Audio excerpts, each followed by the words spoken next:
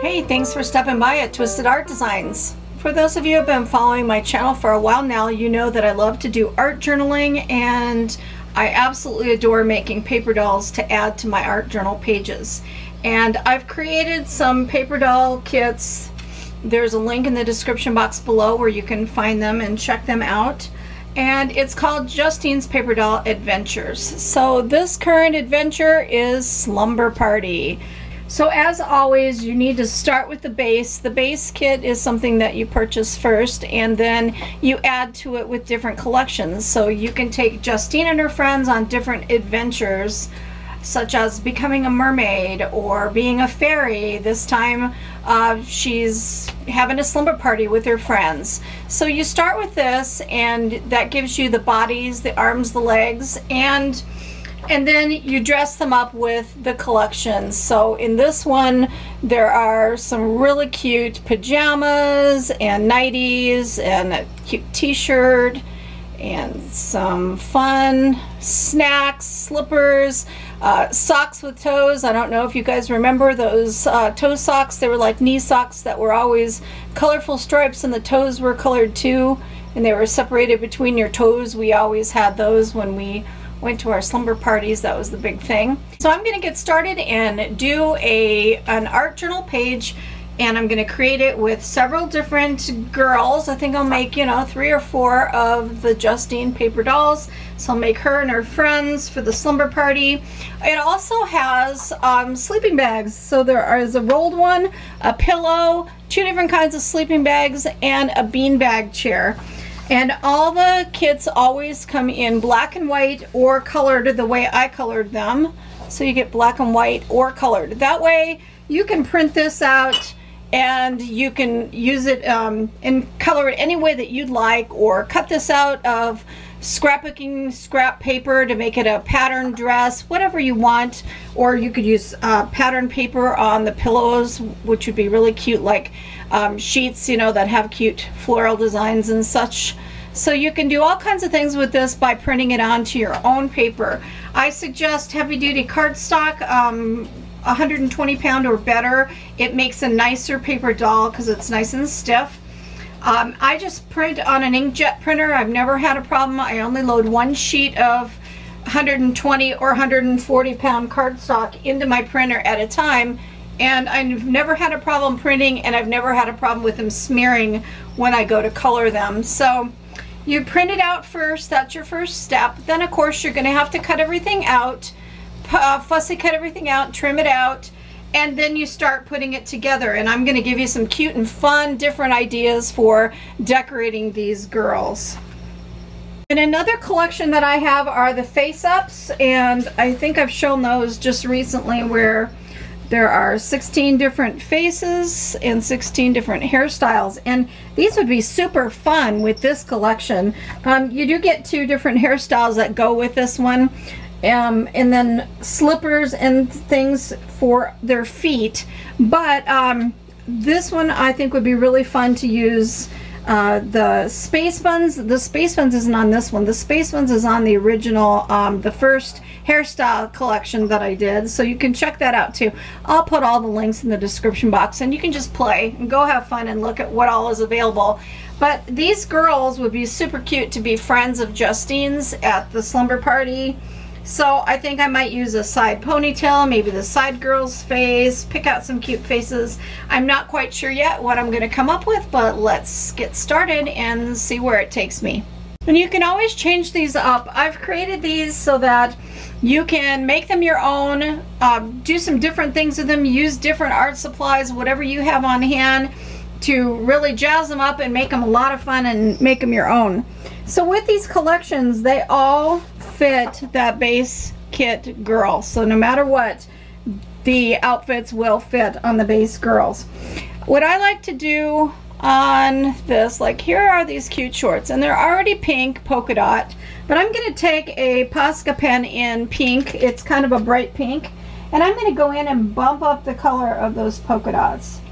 And this is where I say you can take your creativity to the next level. So why don't you, if you don't want them to be polka dots, you could make them flowers And they don't need to be bumped up. The only reason I'm doing this is just because I love to add pops of color and make things look more dimensional and even more fun. So just by adding some paint pen paint, it made it even brighter and made it come to life. But since the t-shirt is yellow, I could also come in here too with a yellow Posca and go around these little dots and make them into little flowers. So this is what I mean. You can add your own creativity and jazz it up and use it. So you can print them. Once you purchase them, you download the file and you can print that file as many times as you want. So you could create lots and lots of different looks by changing it up. Make things have stripes or different patterns. Use pattern paper and use this as just a template, and then cut this out of pattern paper. Look how cute that is to make that into little flowers, and now it really matches that t-shirt. I like the pink polka dot, but the pink flowers look, or the yellow flowers look cute too. So that's just an example of bumping it up and changing it. So I've cut out the hairstyle that has the rag ribbons, and those were like making rag curls. I don't know if you remember that, and it's come back popular again for heatless curls, that you wrap up your hair in rag ribbons and then tie them, and then in the morning when you take them out you have beautiful curls. So that's what I'm doing on this one, is putting the rag ribbons. When we were young and we did slumber parties, we always wrapped each other's hair up and loved doing our little rag curls. So I'm going to glue that into place. I cut it out and then I went around the edge with a brush pen to get rid of the white line edges, and I'm going to glue it into place, and then I have an idea. So she looks super cute in her little rag ribbon curls hairstyle. And what I'm going to do now is take this super fine, it is 3mm ribbon, and I'm going to just cut it into pieces and tie a knot. A knot kind of loose because I want it to have that knot, that really popped up knot look. And I'm going to glue one on to her hairstyle just to make a nice little three-dimensional look. This is what they already look like on the hairstyle, but I think gluing a ribbon one on would be just darling. So see, I'm going to add a couple of ribbon ones to it. So I just glued that in place with some art glitter glue, and instead of having it sticking straight up, I wrapped the top part of it down to the back side so it's like hanging. So look how cute that is. I put a couple of ribbons and it just added to the drawn ribbons. So I love this rag ribbon look. Really cute. So now I'm going to cut out the t-shirt and little puff bottoms. So for the legs, I chose straight legs, and I'm not putting them on with brads this time. I'm just gluing them in place, and I just kind of put the legs in the position I want and glued them onto the back. Now for the arm, I'm doing one straight, and then I'm going to do one that's movable bent, and they're both going to be movable. So what I want to do is take this top part, the sleeve of the t-shirt, and glue it to the top part of this arm. And just glue it in place. Now for the upper arm, you do the same thing. Just glue that, put some glue up at the top and glue that sleeve into place on that top part of the arm.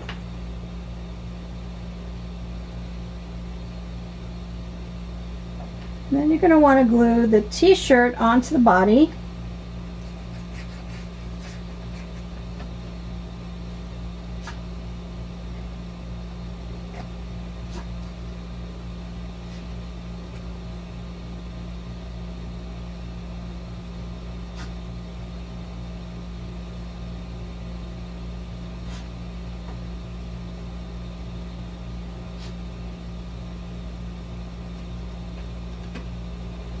And if you come across things like this where there's just a tiny bit of hangover from what's below it, just trim it off.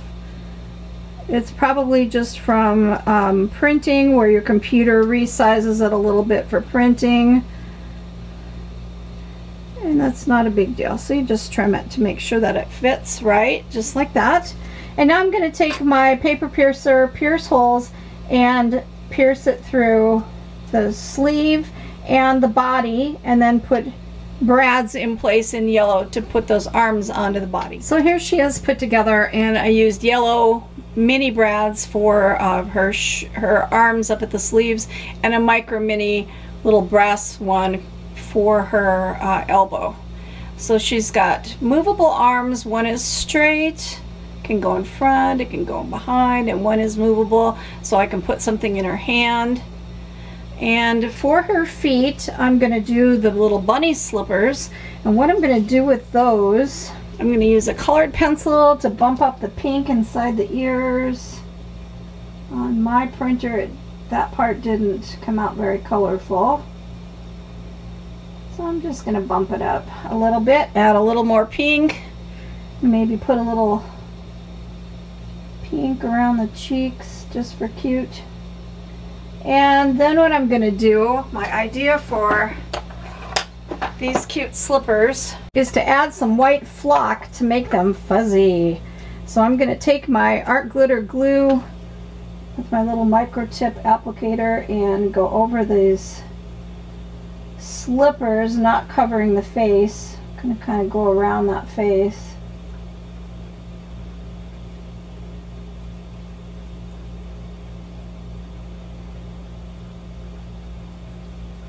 It doesn't have to be perfect because you want it to look fuzzy. Okay. And now I'm going to take some white flock. So flock is like little tiny fibers, and it comes in all different colors, and it's really micro fine little fluffy fibers, so you can make things look like they're snow, or just add some color and texture. But this is going to make these little slippers look like little fuzzy slippers. It's going to be super, super cute.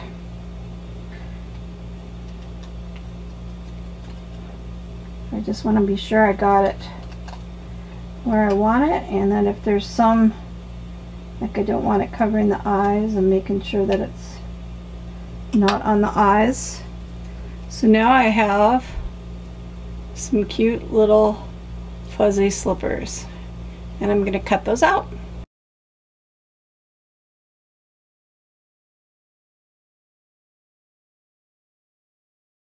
So you want to make sure that the flock is dry before you cut out your little slipper, and then you're just going to put glue and put it in place. Look how cute that is. Oh my gosh, it's super cute. So look at that cute little slipper. Now I'm using the pajamas, the striped pajamas, and when you assemble this, you can either put the pajamas over the top so you see the drawstring and have it kind of tucked in, or you can put it underneath. So you get to choose how you put that together. And then I will show you how to make a shorty set using the black and white one as a template. So I glued the sleeve to this arm. It's ready to put on the body. For this one, for the movable arm, what you want to do is to use your paper piercer and poke your holes and put your brad to assemble the bottom part of the arm, the lower part of the arm, to the upper part, like that. And then you're going to glue this part to the upper part, but you're only going to glue it on the top half. Since the sleeve is kind of longer, what that'll do is the sleeve will still allow for this arm to be movable. See how that is? And now you poke your holes into the body and attach the arms to the body. So here's what this girl looks like. I use the French braids. She's got a movable arm. She's holding the bag of M&Ms. This arm moves and it can go in the front or to the side. I used the feet, the bare feet from the fairy collection. And that's how she looks in her jammies. I think she looks so cute. I love it. So I can add some, I think I'm going to use some embroidery floss and tie some little bows around her, the end of her braids. So here are 2 slumber party girls so far. And now let's make another one. So if you want to make a pair of pajamas that are short pajamas instead of being long to the ankle, what you'd want to do is trim out the cuffs all in one piece and then just figure out where you want them to be on the pants, how long you want the pants to be. You're going to cut the pants off and you're going to glue the cuffs right to that level, and then you can add them to your doll. So that's another way of using the pajama set and making it different. You can also use the pajama top and use it with these cute little shorts. So those two would go together cute. And you can color it any way you want, so they could be a set and it would look really, really cute. If you didn't want to use the t-shirt, you could use the pajama top and the bottoms. You also could use the button down part and the sleeves from the t-shirt instead of the longer sleeves with cuffs. So it's really interchangeable and you can change it up and make all different sleepwear outfits. So I cut off the long pajamas and made them into short ones and made little shorter cuffs for them so I can glue those cuffs on and it'll be a shorter pajama set. I'm going to use the button down part of the shirt and the t-shirt sleeves to make a short sleeve pajama top. And what I'm going to do to color them is to use my Caran Neocolor II crayons and a water brush. So I'm just going to tip the color off the water brush and do a base color of purple. And then I have a really fun idea for how to decorate this. And you could also cut this out of pattern paper. So you could just cut this out as a template and put it down on a piece of pattern paper and draw around it and cut it out, and you would have a really cute pattern paper pair of pajamas. So there's so many versatile ways that you can use these 3 outfits and make them totally different. So I've let that dry. I colored it with my Neocolor II colored crayons and a water brush, and I've let it completely dry. Next I'm going to use some brilliant blue pigment ink, but any ink would work. Dye ink would be better. Pigment ink, you either have to heat set it or use embossing powder with it, but I really like this color. And I have these 2 rubber stamps that are minis. These are like super tiny mini stamps. So what I'm going to do is add some interest to these jammies with rubber stamps.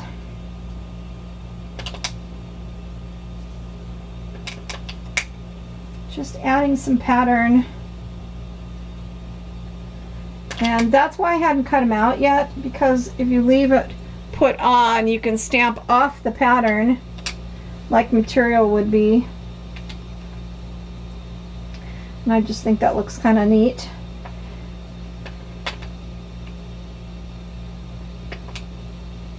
And this is just going to make a really cute little print.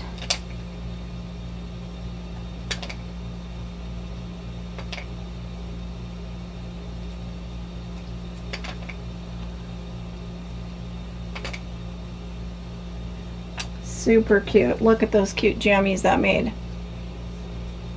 Super cute. So now I just need to cut them out and assemble them and glue them to the body. So this just gives you another idea of some other way that you can decorate your pajamas in the set and make them different, so that you can end up with tons and tons of different girls at your slumber party. So you could use pattern paper, you could use mini rubber stamps, you could doodle with little fine point pens, you can just paint them, color them, use colored pencils, use anything you want on them, and just jazz them up and make them fun and interesting. I added the cute toe socks to this one and put together her little jammies. I still need to put her arms on. I'm using the space buns from the hair collection, and I took the black and white one and I colored it hot pink. She's gonna have hot pink hair. How cute is that? So now I just need to put her arms on. And this is why I've designed all these collections to be interchangeable like this, because once you purchase it, then you've got it to use over and over again, and it's endless what you can create. And the color of the hairstyle, the style of the hairstyle, all the outfits and the hair and everything in every collection is interchangeable. And my final girl, I put the little nightgown on her. I added a little bow with embroidery floss. I used one of the face-ups from the face-ups collections. I made both of her arms movable. She's holding a piece of pizza. Her legs are movable. I did the same flock trick on those little slippers and put little embroidery floss bows so her little slippers match her nightgown. I think she is just darling. She turned out so cute. So here are my girls. My space buns girl, I put glitter on the cupcake she's holding, and I cut out one of the bows, added the bows to her outfit. So that's what she looks like. And then my girl with her ribbon curls, no boys allowed, a hairbrush, and bunny slippers. And then the last one, the girl with braids. She's got her hair French braided and cute jammies, the long jammies, bare feet, and a bag of M&Ms. So they are ready to have their slumber party, and now I'm going to create an art journal background and put them on the art journal page. But I'm starting to put some of my paper dolls into a different type of journal, so I'm doing loose pages. So I'm going to go ahead and do a background, and I think for this one I'm going to make it sort of look like a room, possibly. So I'm just going to draw lines like a corner of a room, and then straight up like that. So see how now that looks like a corner in a bedroom. And I like how they look, so I'm going to go ahead and do them in ink. I use Tombow monoliner pen because it is waterproof. You can use just about any medium and it won't smear. So I'm just going to draw my lines and kind of create that look like it's in a room. And then I'm just going to paint the walls and the floor just with acrylic paint using a baby wipe. So I'm just applying the paint and directly to the page, and then I'm just using a baby wipe to spread it out. This is nothing new or too terribly exciting, but it easily just quickly colors my page, and I'm not worried about them being exciting because there's going to be so much other stuff on here that it will fill it up. And now I'm going to do the walls. So there's my simple room, not anything too terribly exciting, but now I'm going to go ahead and cut out the sleeping bags and beanbag chair. So I just used art glitter glue and I glued my sleeping bags into place, this one leaning up against the wall, the beanbag chair, kind of tried to just get them on the page and as spaced out as much as I can. And then I'm going to add my girls to it. May not be room for 4, it may be too crowded. Actually, I think I kind of like it crowded because it's kind of cute. So I'm going to figure out where I want to put them, and I'm going to glue them into place, not gluing down the movable parts so that those parts can still be movable, and then add the little embellishment-y things like the popcorn bowl and things like that, and then something in the background, and then put words on the page, and I'll come back and show you my completed page. Here's my completed page. I've got my girls on here with movable arms and legs, and on the pillow I did the words slumber party.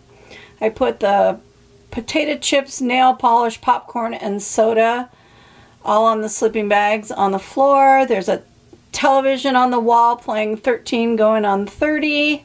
She's got some braids. Looks like that's all that I added, was just some braids. And my last step is to take a charcoal pencil. This is a General's charcoal pencil, and a paintbrush that I have cut the tip off of and made a little scrubber out of. And I am going around the edges. So I'm going around the edge of this the beanbag chair and making little shadows under their feet and little shadows under the items on the floor, and just putting some charcoal down and then taking my scrubber and blending it out. And it's just making some nice cute little cast shadows, and it just makes it look more dimensional instead of so flat. So that is my final step that I like to add.